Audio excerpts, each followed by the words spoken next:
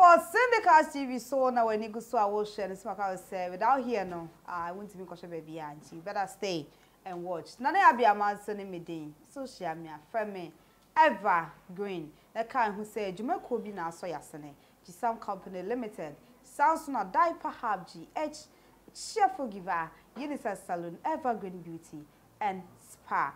I do Sarfoa of Adonko Bites.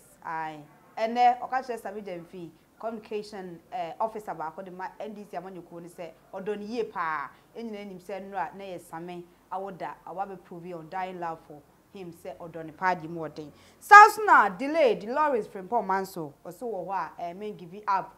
It's say 1 month be two for call giant on one soon and we ye ideas I better to say we na minimum no.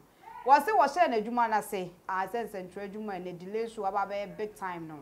Was it now for 4 years, did you my chair going to me and is answered, do na well, caught next or the betters I'm going live for no your mood that for no more train as a winter me yesterday, the other poor baby tina, or say Nina for 40, and it's not just say, what bit to youth no na F4. And her Royal Highness now, or your guest for the day.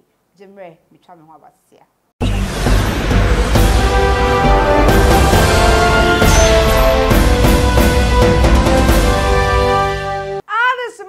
Koya Masai Abba me buying so I'm in her Royal Highness HRHI on a me guest for the day. And then I do Sarfoa na any do Sarfoa then I just say I don't go bitters or bet to say empono. I don't go to an hour and him say bitters no. Oh, and ye bitters na ye cook be any ebogum no. Eba say papa e di wo krom wapoto. Ama for secret e coach cobre my do Sarfoa so.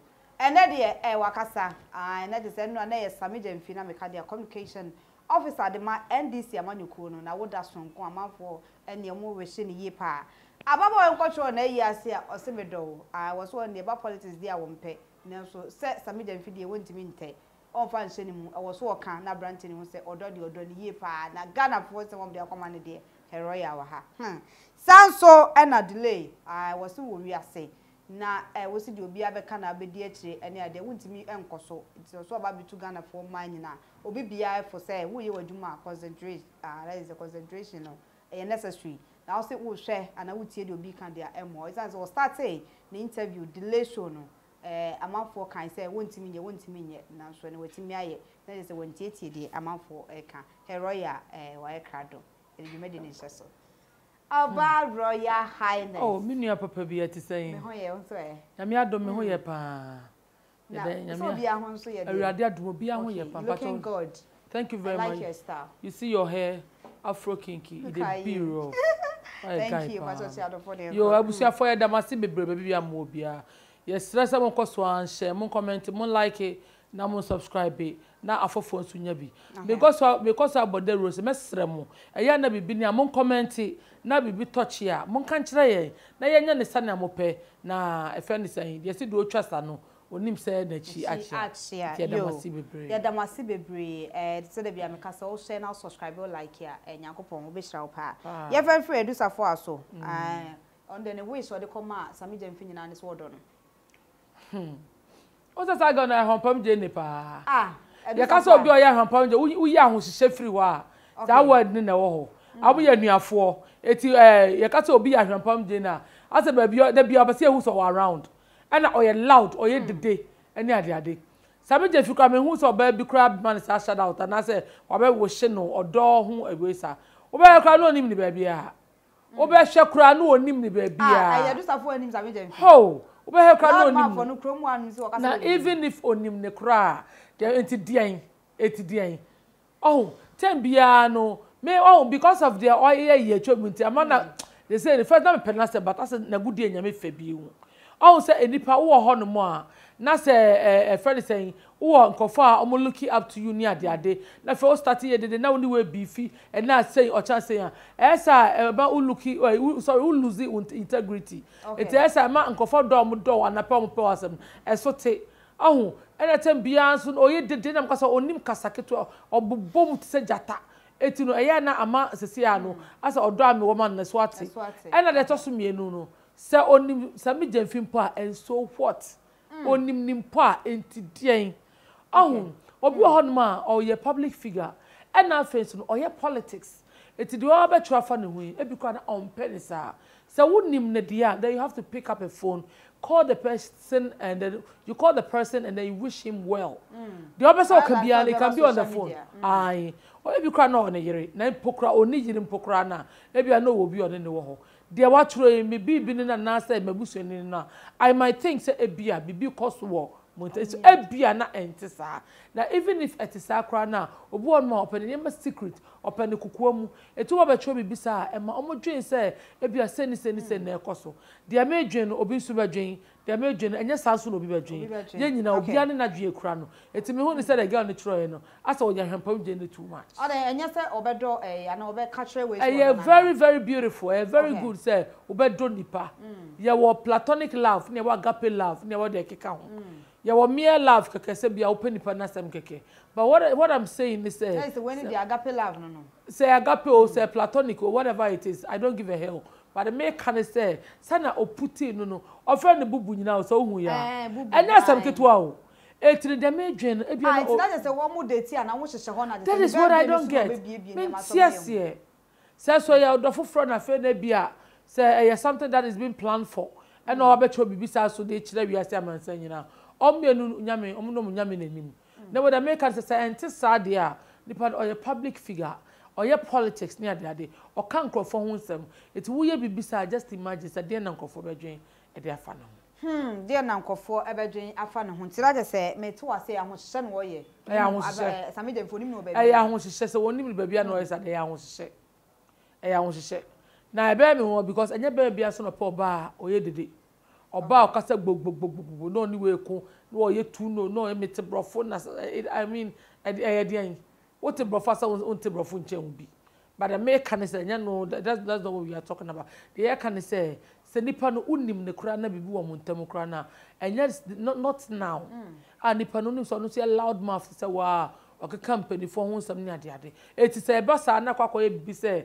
asa wo no wo expose no wo boso bia hu se bibi wo montem ana wo do no ana bibi sa sa enya wo oba na be kwatia wo e be kwatia be ma no so okay enti ana Sammy Gyamfi no ye ma asem de dana edu Sarfoa de so de woni tua say expose ba akopɛ wo ye pin kakanga ono say so ye politician nti da wo kasa so o ye ayi party de kasa ma fu nti no e me say otutu na mo ye very careful pa because onkonko ye bibi na enkontia ono kasa because am for no bia na be po asem ebi su be mini ebi su nyan kran ko asem aba no matumi aka o sa de no eti me hu ni say not now that is all I can say not now not now na edu Sarfoa say de enim say ono de onye obi asem a asem no crown friend ko no not behind na Sammy Gyamfi okofa na Sammy ba be so say Sammy so de wo kan de a wa kan pa ono so ba be so edu Sarfoa upon so a loud mouth is very beautiful yeah o bibia bi okay o bibia bi eti da make can say enya ne sa ebi kra na ono so na bia no so no wa crash from afar how would you know enti no ebi yesu na ehu ni say ebi aga no tro wa na ntro ni yi but for all you know ebi na no so ehu nipa dwen de be de so betima read nipa dwen this fida no aba ti me hu ni say ebi na ye kan kra no ebi Sammy Gyamfi so be crash from afar hey say I get loud mouth me no ma hia na just krom social media na ehu na ma ni we to ba na we so to ba aye to aso yanko delay ho okay delay papa kana delay papa you don't and number don't pay him yeah delay say wo ho na wo ye adwuma e mo bi ansa wa adwen say ye we concentrate focus necessary is that so di nipa no achi a de wo ye no ntimi nye the kwetro do na mostly enya say bia onyansan ni ba ku fotrim a enka wo ya ade kra wo so ka ni fa ya ade a e wo say kum kra na akoko is ade bi so na one discuss before a e ka me akoye say at the end of the day no ka say na say minim kra ka me kire mu kire me nua we e na say won so ade no etime me hu ni say no kra de o ka na yes but delay a strong woman though. Apart from say delay a strong woman or a woman of steel. Apart from say or a woman of steel or something or for role model or such say or no kasano and your papa be ho no ma ye dua wonimu. Na ade a me be penance ba ye very expensive on her. Eh say wo kan kra omwa wo. Utia ne na so delay mfiu. Enye ni panyina na wakoma for that. But delay upon everything wo kan na on so omwa wo. Sadia na ema me pe woman nasem and I me pe sa ba nasem because of say oyo obi a on so nsam so no onni atem ene ade me ti so odi pani bi akra atem kra ewo kroma zeda eti me hu ni say delay eye well disciplined or ye decent and I was also ye a woman of steel. Okay, woman of steel. Na yen share delay share na na ma Monaguchi omunyina Emilia Brobin so omunyina field na so na the same field yeah omudwane ababetoa na obaka so mo nsua no ezan se wono se de woka se wonye mpanifo ko kan kra won kan no ana bibi wo ho so mo hwe ni sua no mo so interview mo ye no aye ka behwe okay say ono asem na say da pa so aye ka ne sisi ya na say bia e ba say yen hwe omo apart from say omo ye okay but omo didi mpanifo atam dia eye bebre ukra woni say eye bebre na emom no delay ya obi a enkofo tia ne naso but on kasa onya hwe onyewe omo na etwi na no be kasa ntwi baako ba no kra o medi watam kwase aboa o kanya sasam edeto adwem ti me say delay or you 1 in a million or you 1 in a million and see see delay asia was starting na easy sa say the work say na e dey start fi nkoko wonya na easy sa o start fi ko nkoko ansa na o dey ba e friend say top radio minim ne kakra o dey ba top radio na fi o dey call Adom FM o dey call Adom FM na fi o dey ba Oman FM if you Oman na so na kasa decide say ono abete ne ho ye na business na ade eti me hu ni say unknown upon everything no on for sure be asaso fans anasa and of said oh yeah bebo no no an wo ye it in delay there or you very the lifestyle is very expensive the lifestyle is very expensive now one thing be on social media Ghana for say was so undying say na me call life and I say then I'm working is it necessary so normal life David wa court to say TV so I know they beto no Ghana for say was so undying undying na so on form to abede no hwe no or court TV so one can tell so yeah used to in name time say now I know be on name say to assistant na delay show I know be on name to the two on ma catch or bon kaye e bi kon na ref say eh delay show Sunday 6:30 obede no hu and the time your bon kaye sana mo a mo ya penasam de be akwohwe etim Ghana for we dem stra mo we nya de bia obon kaye mo amodono no enya atamfo mo amodono no boko na jaba kwakwakohwe ni bro eti we nkwa de menyi ni se delay ayemfom so okay we nkwa de onye mfom so na mum na no kra so bi comment ye nipa na use ni nickname bi so use so den kai na men kai na uwi asa de ababeye no wa no say o use me din usa de beye me na I was a privilege in Sukran. Isn't it because maybe Biana was say as a presenter and as a host no, Ubi one on Utimikasa because you look up to say your role model. Na maybe Biana be there. Many Abia Moja won more in Nipa. Sana will be tia on Nasa will be for Nisano. Oh, many Abiama or Nipa pa delay or ya Obia and I make us and one time master more harding. It is a what me Biana no eka be beside ya. And then I would say I nipa no go beyond I first off the hook. So on penasem. Aha, to was America. O penasem an ko won kasa. Nyina bedwom na wo nkekan bi nkyere delay. Eti me hu ni say e pen na on penasem ti no yes sir. And I was what time for so there. Ah sister. Every day e fe kra ni time. Ko kosa cha ko ma say the gra nya ne fe. Nya ne fe. Okay. Busua na je say yen try ensem ne so. Yen fancy. Na tu yifo adusafo a. Global Edu Sarfoa. Sa no use on Instagram. Okay. Global Edu Sarfoa. Opa jai loudmouth, jai dede. Bra ho asena hwe se udi nkwa echire anim pa. Ebe obe kofa papa. Maybe they na me pe wasem pa. But because I saw we dede too much. Eti bra form kakra. Na hwe se unya more followers and am for endo enche se omodo sisi ana. And I feel so a friend say delay. Delay papa. O say one of the first say na pa don penim ai delay kwasua keep being you keep being yourself and keep doing the good works more grace to your elbow wherever you are now nyankopon insha pa wadwumade a wo ye we ameka say unemployment we mama swati ama aban no so no ne ho atono ngakra mo ye no so aboa na ye dis no de na say woni tua de obeya man ni so be subscribe your channel no obe like na fe obe share programs no na we leave you comments no kama nyame sha o say obeye misa Her Royal Highness namne no twetwen komo na na abia manso ne medin social media frame ever green Chisam Company Limited South na diaper have GH cheerful giver Guinness Salon Evergreen Beauty and Spa one boy my timid jumedi na ebre adofo na che say me dis sine de na also me de abasubodi mu oden and chia sonko shout out mu oden e koma UK for Ghana for amakotena UK amoto nyamenyom apromoti oswan manyankopon enhiramu na onye mu kese monyom no so enko ne nimpa esanse sia ne nipa atogu nyum ne so omo hwede ebo adwene ntiase so oya na obisa say biama na enum ya na advert de hwa ye hwe ene ade a na se enum no edutwam ekwochire pa se abna na du yi adom ene efe keke kwashi ni efe say me queen baby am obia nyame entum nkonam na onyame nyam kase sa pepe esanse we enum ni mu west na very very touching na utie bia ebeboa wo besan cheche wo re mi enhwe abna na du se ne nyum no ope full track ni nyina YouTube ye abna yi adom abna yi adom na ko share Lord I need your miracle full track ni nyina ewo ho o subscribe na like na share mano sounds na me queen so say bless me and century ni nyankopon o si shra me say on so full track ni nyina ewo YouTube ti ko subscribe like na comment say ne da mo ye no keke kwashi comforter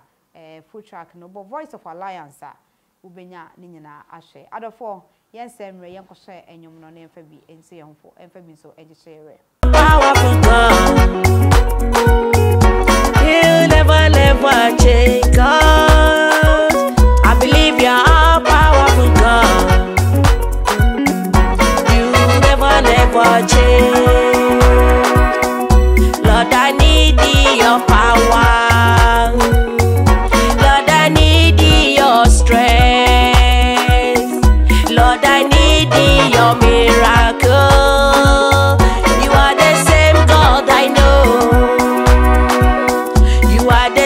God, I know. You never change, God. You are the same God, I know. You never change.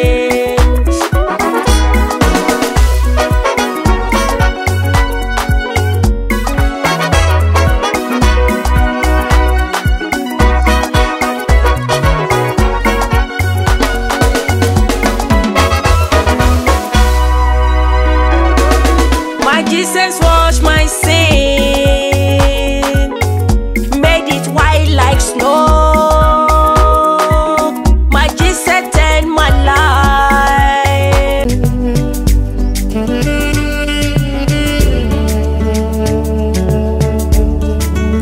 Ain't training yummy.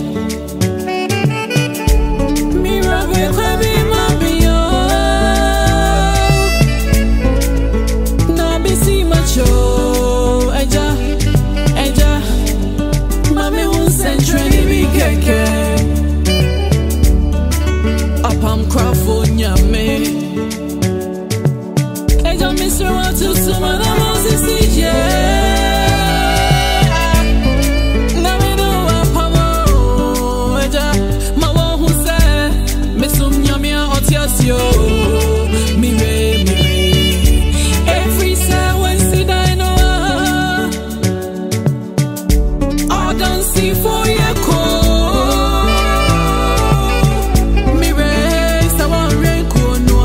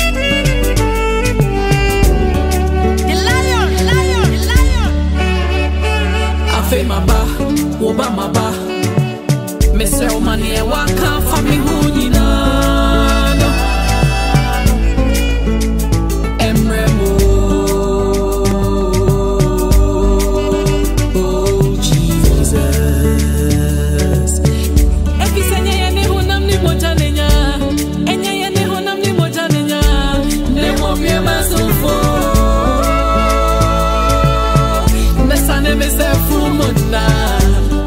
Yes, I ain't not home, I know. Na me de me. Free me how you.